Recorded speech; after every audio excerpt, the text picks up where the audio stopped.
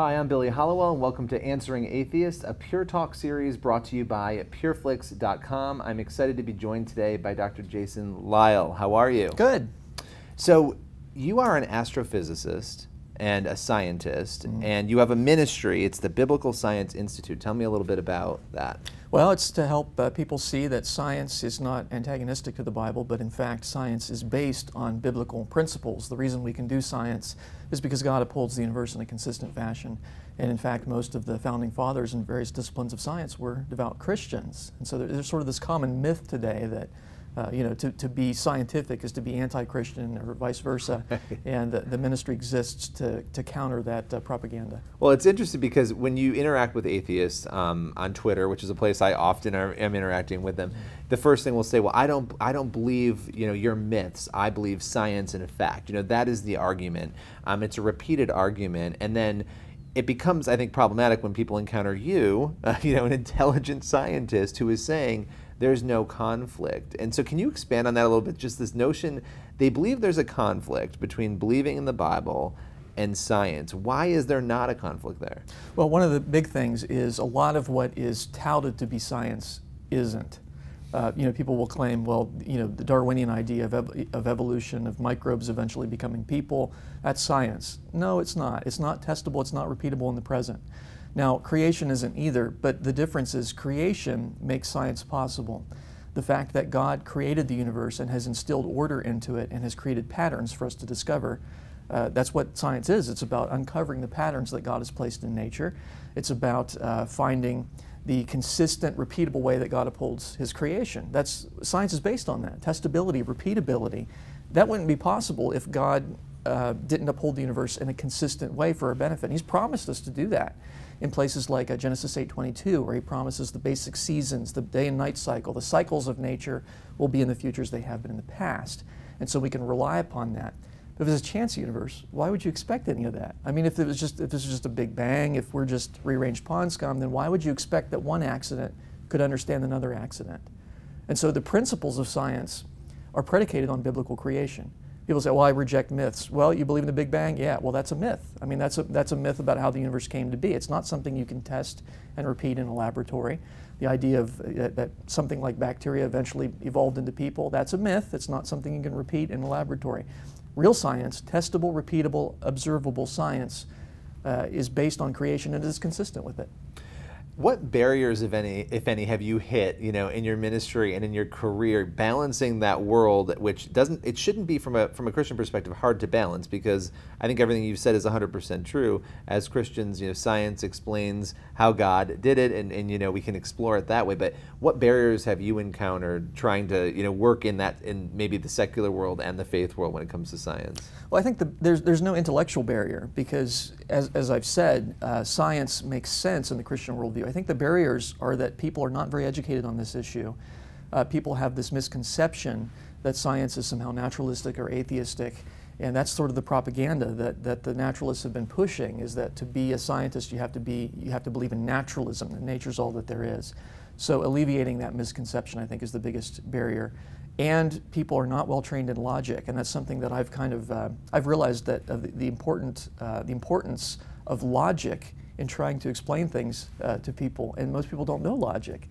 Yeah. And so a big part of the Biblical Science Institute is teaching people logic, how to be rational. Most people are not rational, and I don't mean that to be mean. It's just true. They don't teach it in schools anymore. And emotions tend to sometimes take over. Absolutely, yeah. People get very heated when you touch their worldview. It does matter whether or not you believe in God, and it affects the way you live your life. And if you have a particular lifestyle that you like, and God intervenes with that, well, then you're motivated. People are motivated to not believe in the biblical God and biblical creation in particular. As a scientist, what is and maybe there's more than one thing, but the most compelling, irrefutable evidence to you that there is a God who created all of us and created order? There's so many that are confirmatory of biblical creation. The fact that our DNA has instructions. You've got 3 billion base pairs times 2 sets of DNA, 6 billion base pairs. That's the instructions to make a you. It's pretty amazing, and it's encoded in a molecule. That's awesome. Or just the laws of nature. The fact that the universe obeys laws of nature. But I think the the best one really is just the fact that science knowledge is possible. Because if you think about that, if we're just chance accident of nature, how could we know anything? How could we trust that our own intellect is remotely reliable in terms of understanding truth and being able to discern truth from error and so on? If we're just an accident, it'd be like a magic 8-ball. You know, those old magic 8-balls where you'd shake it up and it'd give you a random answer. Wouldn't it be ridiculous to trust in that? Because it's just chance. Now, if our brain is like that, it would be ridiculous to trust in any of our own conclusions. But if we're made in the image of God, if we have the capacity to be rational, if God made our senses and made them to be basically reliable, and made the universe and made it to be understandable, then we'd expect, well, yeah, we can know some things because we have a creator. And so I think the fact that knowledge is possible is the best argument really for God, and not just any God, the biblical God. Yeah, you know, and there's a question of proof. You know, atheists will say, well, there's no proof and you can't prove it, and if you have creation and you believe there's a God who created, well, then who created God? You know, that's always like they try to have this gotcha of who created God. And obviously, we don't have answers to some of those things, but at the base level, it would seem to me when you look at all of the things, and I'm not a scientist, okay, I'm a trained journalist, that's what I've done, but when you look at reality, plants, life around us, the fact that humans have knowledge to build structures like the Ark, and you take that all into account, the natural logical thing is, well, somebody has to create something. Somebody created that Ark. Something had to have made all of this. You know, that's like the base to me of logic. Why do so many reject that, though? Well, it interferes with the way they want to live. And I would actually say that the Christian faith is provable. A lot of people separate from me on that issue, but you know, in Romans 1:20, God indicates that there is no excuse for disbelief in Him. No excuse. And the way it's worded in Greek is interesting. No, it's anapologia, meaning they have no defense. And that tells me that we can know with absolute certainty. Let all the house of Israel know for certain that God hath made Him both Lord and Christ, this Jesus whom you have crucified. We can know for certain the Christian worldview. People say, oh, but I'm not persuaded. Well, that's an entirely different issue. Just because somebody, you know, just because you're not persuaded doesn't mean that I haven't proven something. I mean, I can prove that E equals MC squared, and most people would not even understand the proof, let alone accept it, but that doesn't mean I haven't proved it.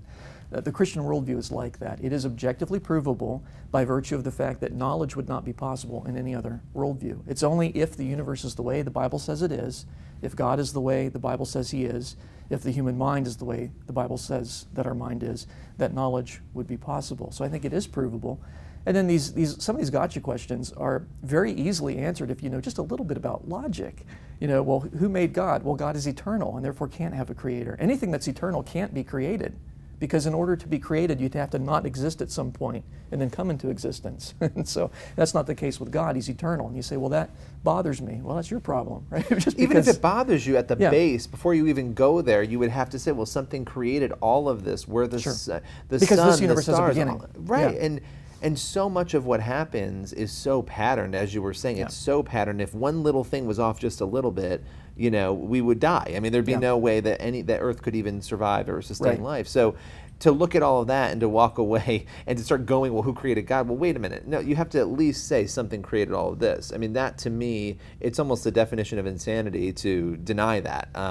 But you have these conversations with people, and I think it's, as you were saying, some people, they want to live life the way they want to live it, and it may be subconscious even that they're not even realizing.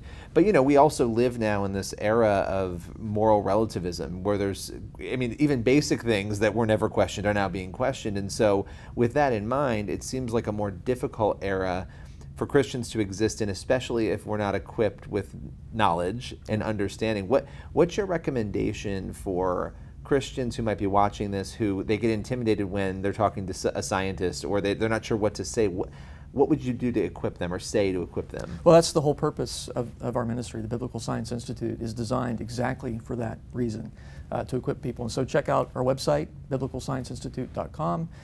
We have free articles on the website that will equip people to think better, to be able to defend the faith better.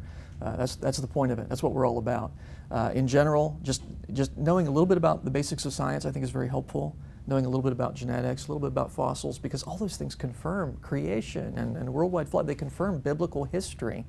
And knowing a bit about logic, and then ultimately the recognition that knowledge would not be possible apart from the biblical God. I know that's a different kind of an argument, and people are not used to it, but nonetheless, I think it's bulletproof. I have had no one be able to refute that argument and say, yes, there's this other worldview that makes knowledge possible.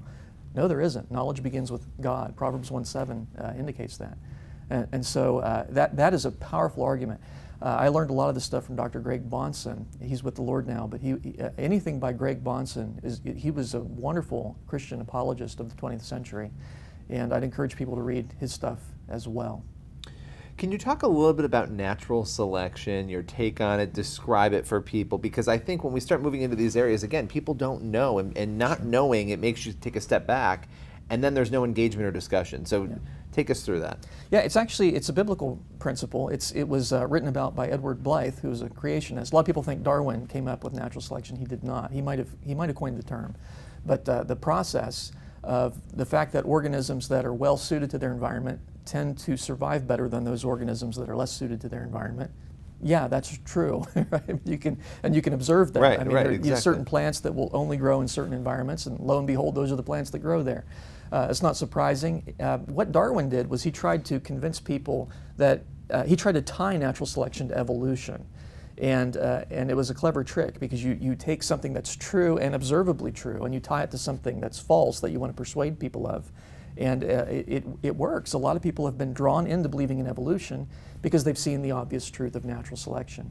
And very occasionally a Christian will do the opposite. They'll reject natural selection because they think it's the same as evolution. It's not. And that's unfortunate that some creationists have fallen for Darwin's trap, you might say. But no, it's a creationist principle.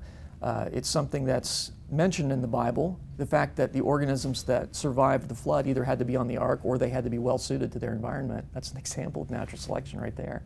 All the land animals that were not on the ark died off during the flood year. That's an example of natural selection in action. So it's just a principle of nature that is true in a fallen world. Organisms die if they're not well suited to their environment. We'd expect that. That causes organisms to adapt in some sense, in the sense that if they're not already adjusted to that environment, they tend to die. And so we find that organisms are well suited to their environment. If they're not, they wouldn't be there. Now, we've touched on this a little bit, but the secret code of creation, something you've spoken on. Can you take us through that? Yeah, this is something that I read about years ago, and it just fascinated me. The fact that there is a sort of a beautiful pattern built into numbers. And how do you make sense of that? I mean, if you discovered a code in a book or something, you'd say, well, wow, somebody really intelligent encoded that information in the book. What happens if you find a secret code in numbers? You'd say, wow, somebody wait a minute, who made numbers? Well, God made numbers. I mean, we didn't make them. We came up with the notation in terms of that means 1 and that means 2, and they're different notations. The Romans have their own notation and so on. But there is a code built into numbers. It was discovered in the 1980s when mathematicians started running what are called recursive algorithms, where you plug a number into a formula, you get a new number, you plug it back in, you get a new number, you plug it back in, and it'll either run off to infinity or it'll stay kind of small. And if you make plots of which numbers belong to certain sets, you get these amazing shapes. One of the first ones that was discovered is called the Mandelbrot set, after its discoverer, Benoit Mandelbrot, who worked for IBM. And it was only in the 1980s that computers were fast enough to be able to start plotting these things. And when you zoom in on this shape, it's unbelievably beautiful, and you get these incredible, intricate and beautiful patterns. It's artwork of God built into numbers. It's existed since creation, and yet it was only discovered in the 1980s when computers were fast enough to be able to see it. And so I think the implications of this are, well, it makes sense in the Christian worldview, because we have a creator of numbers. God's mind is the source of numbers. You can't explain it by an evolutionary mechanism, because numbers don't evolve, right? It's not like 7 used to be 3, but then it evolved, right? There's only a creation worldview when it comes to numbers, and so there's no secular or evolutionary explanation. It only makes sense in the Christian worldview. It gives us a little window into the mind of God. And I've never actually thought about that. I've never thought about numbers. That's fascinating. Everything else we can debate and discuss. There are changes, things move and progress, but numbers are numbers. They're set. They've been there, and they are what they are. And the laws that govern them as well. I mean, Pythagorean theorem's always been true, and even before it was discovered, and so on. Well, as people say, well, human beings created math. No, we discovered math, and we discovered laws of math. If we created it, we could create it differently, right? We could create different laws, but no, that's not the way it works. There are certain mathematical truths that are simply true, and they're discovered. And that makes sense in light of the fact that God's mind is responsible for laws of mathematics. Mathematics is the way God thinks about numbers. And so when you study math, you're actually doing theology. You're learning something about how God thinks.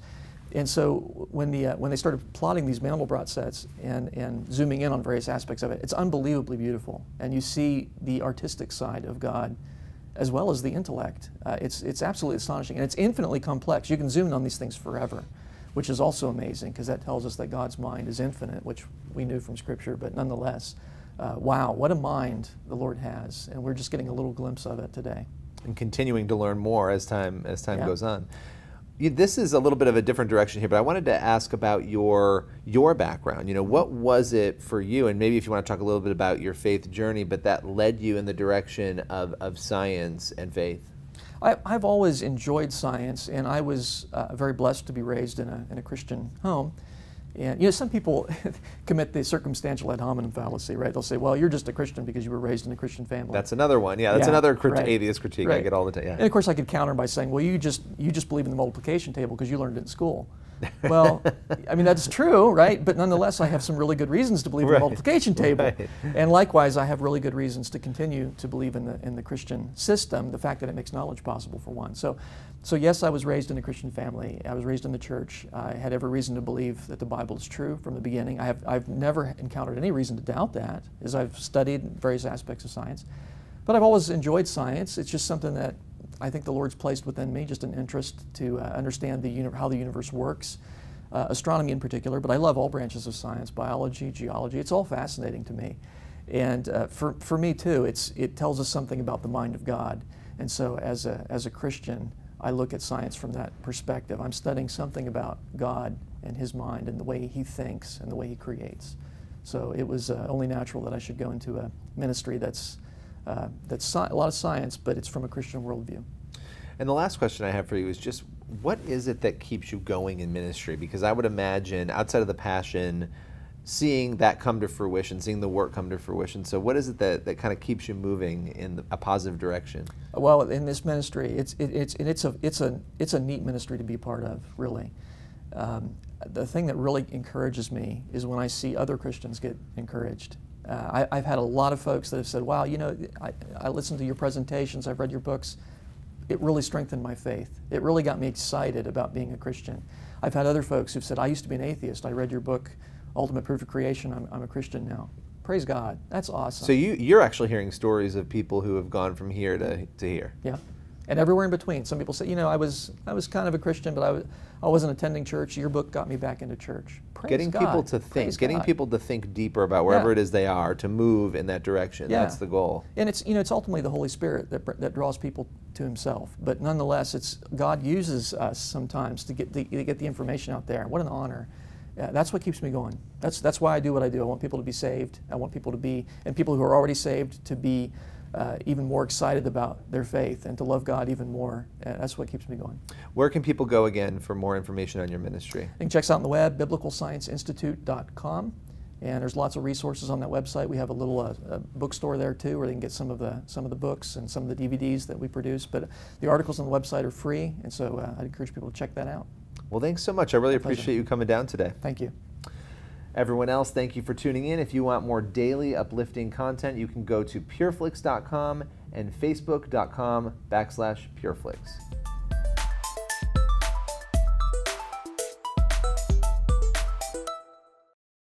With over 10,000 titles, it would be impossible for us to show you everything on pureflix.com. But let's give it a shot.